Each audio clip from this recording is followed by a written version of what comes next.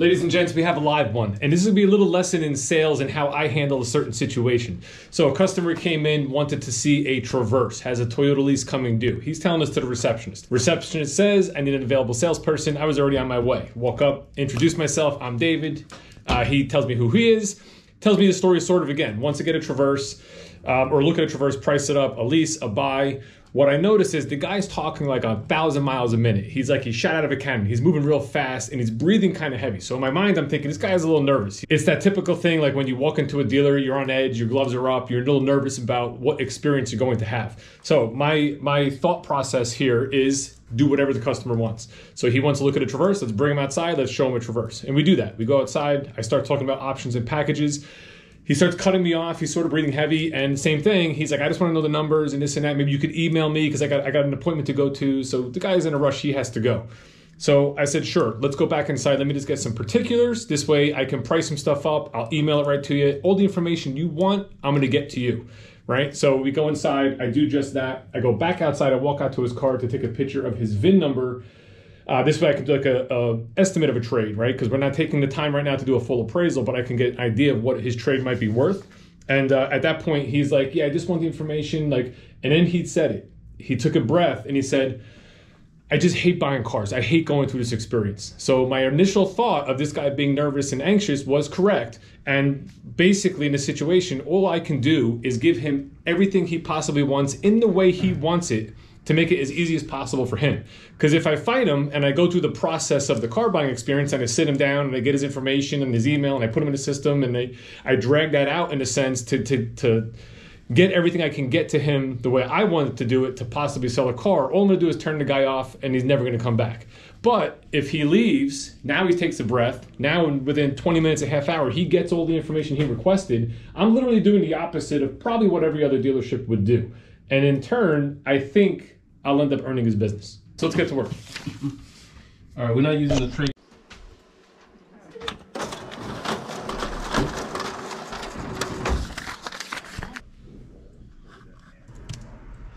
I got the Traverse quoted and the email sent out. And my goal with that was speed. Let this guy get these emails as fast as possible so he knows I'm working for him. And again, I'm gonna do the things that he wants when he wants them. This is the Traverse that we used to quote. It is a 3LT. You can tell by the wheels, it does have a premium package because it's the 20-inch wheels. That also gives you Bose stereo. It gives you in-dash navigation. This particular one also has the dual-scape sunroof. So it's pretty much a fully equipped 3LT. MSRP is like $49,000 and change. We are selling at MSRP. So that's what those quotes were configured at. And I also mentioned in the email that we have other Traverses. So if he didn't want to go with 3LT Premium, you can save $5,000, still get leather and go into just a base 3LT. So I can always adjust the quote depending on what exactly he wants. Fortunate for us right now, we do have about, I think, 7 Traverses here on the lot. So I have a couple to choose from. Now, although I'm going against like the normal sales process in this situation, in my opinion, this is the way to do this. This is the way to handle someone who's nervous or who's anxious, who really hates the car buying experience. Make it as easy for them as possible, you know, and hopefully that earns their business. So we'll see. I did look in the computer. This gentleman was here twice in the past and did not buy a car, but maybe it was the experience, you know, so we'll see. I'll keep you posted and hopefully we put a deal together on a Traverse.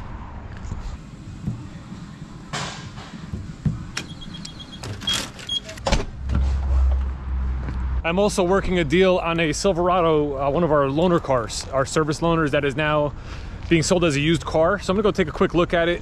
We did a lease last month, end of the year lease. I'm having Sal right now recalculate that lease for me with today's, or this month's programs. And the gentleman should be here a little bit later today to take a look at it and see what he thinks. This is the truck here. It's a 2022 Silverado Crew Cab. It's a 2FL model. As you can see, it's got the new front end, so it is a redesigned 2022, and it also has the brand new interior, which everybody loves. You know, so far, everyone that we're showing this new interior, they really like it. They like the screen, they like the layout. It's doing very well. This also has the 40-20-40 bench type setup, so you have a whole storage unit here with you know, an armrest, and then this whole thing lifts up to expose the extra seat. And then of course you have storage here, which is lockable with your ignition key. Plenty of room here in the back seat for your co-workers or family, whatever it may be. Excellent amount of leg room, stadium style seats, so you can leave the seat up. You have a tremendous amount of cargo space here if you want to put like suitcases or boxes or things you may want to carry around that you don't want to put in the bed. In a case like this has a bed liner, but it does not have a tonneau cover. And as you can see here, when it rains out, they kind of get flooded up because the plastic bed liners don't have the drain holes in them. So once you start to drive, all the water will flow out.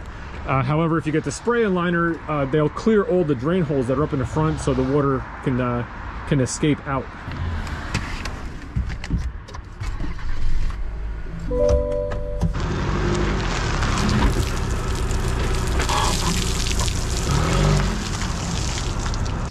Ooh boy. Pickup truck we just looked at outside. If the gentleman did it last month, the way we had the lease configured, $592 a month. This year, new programs, new month, same exact structure, $647. So we are about $50 a month more now than we were last month, and that's normally what happens. If you don't buy in December, you know you're going to go to January, you end up paying a little bit more because there's always a couple of rebates that don't come back. The big one I think this year was probably Costco was the number one incentive that we know it does not come back in January. I now have two, actually, including this gentleman, 3 customers that I'm giving higher quotes now because they don't qualify for that Costco rebate in January. Because they don't have the Costco rebate in January.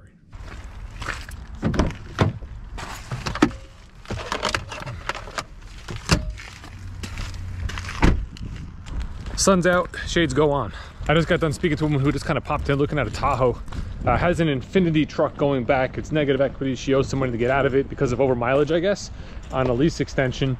Wanted to come in and look at a Tahoe. The only 2 Tahoes we have available are these 2. They're both LS models. Very basic compared to her Infinity, and it's like $995 a month on lease the way she structured the lease, which is about $200 a month more than what she's paying on the Infinity. So definitely not an easy sale. However, the Infinity is much more expensive as well. So, you know, the tough thing that people are coming into when their leases come due, which we've been dealing with this for a little over a year now, more so recently because of interest rates climbing as they have been for the last 6-7 months, leasing is more expensive than we've all been used to in the past. In most cases, $100 or $200 a month on a lease is like a $5,000 to $7,000 discount on a car. Now, we're at MSRP on our vehicles. In this case, they were discounting a little bit. We don't have $5,000 worth of markup in a Tahoe LS. So it's not like the dealership's holding all the money and not doing what's right for a customer and trying to get them the best deal. It's just not feasible. There's just not that much markup in the truck. Just when I thought it was gonna be one of those days where I just spin my wheels, you know, and not write deals, I wrote a deal. So we took a phone up on a 2020 Chevrolet Traverse. It actually was this one here that is satin steel. When the customer showed up, we also took a look at this black one and they decided to purchase this. So they're gonna get their funds together, do what they gotta do, and pick it up on Monday afternoon. Now, I want to take a quick minute to kind of tell you how my 2022 ended. So if you watched like my last 2 videos or whichever videos it was, I talked about the fact that I needed 4 more vehicles to hit my top tier bonus. We ended up doing the one Suburban that day in that video. So I needed 3 more before the end of the month. I had like 3 days to do it. We got the job done. We actually did it. So thank you very much to Anthony in our parts department because he referred a friend of his who came down and bought this beautiful brand new 2023 Blazer RS. Also, back in that last video, we were working a deal, a 2-car deal, father and daughter, on both a Mazda CX-5 and a Malibu. And the Malibu was parked right here. Not anymore, because right now in that video, it is ready for delivery and is getting picked up. We did in fact sell the daughter the Malibu. Still talking with the father. He doesn't know really about the CX-5, maybe a new Equinox, maybe a used Equinox. We're still figuring out exactly what he may want to do. That'll probably end up being a deal a little bit down the road. And then on the last possible day that I could sell a car for 2022, we had a previous customer that bought 3 cars total from the dealership. The last 2 cars from me. The prior one was a different salesperson that's no longer here. They came back in, they traded in their Chevy Cruze for a brand new Malibu, which we spotted and delivered. So we hit our 18th car. Super happy with last month. You know, everything worked out exactly how I would want it to work out at the end of the year. It was great. And now with this Traverse here, we're starting off 2023. Today is actually Friday the 6th, which technically I was off Wednesday. I worked yesterday. So this is technically my 2nd day at work in the new year. This month I have 6 factory orders that should show up. I have a Colorado, a Corvette, which will be here tomorrow, and 4 Bolts, Chevy Bolts that'll be coming in. And we just sold this. So for right now, we can kind of count that I have 7 sold for the month of January in 2023. Let me just show you real quick. You can see the light that's on my face from the sun. This is some of the things you go through when you're doing videos on YouTube. You want to make sure the lighting is correct and things like that. I started filming and I had like this weird angle of light across my face. So I used the paper floor mat here to block and diffuse the sunlight, and I think it worked out pretty well.